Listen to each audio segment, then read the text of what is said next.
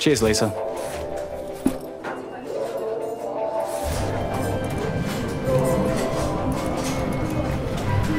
You finished with that?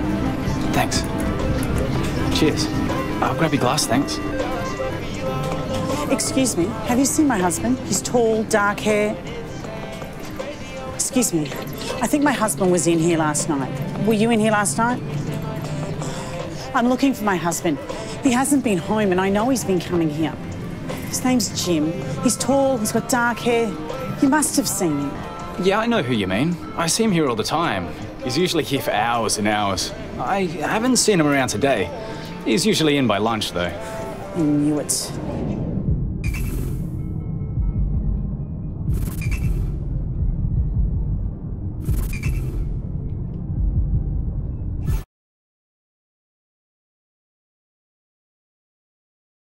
I do know who she's talking about, but I need to be respectful of our customers' privacy.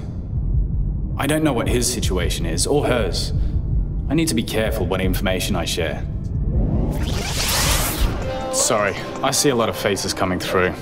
I can't help you there. Well, if you can't help me, I'll find someone who can.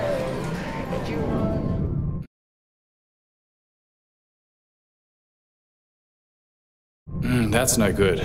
I can't just turn her away. I need to defuse the situation and give her some options for help.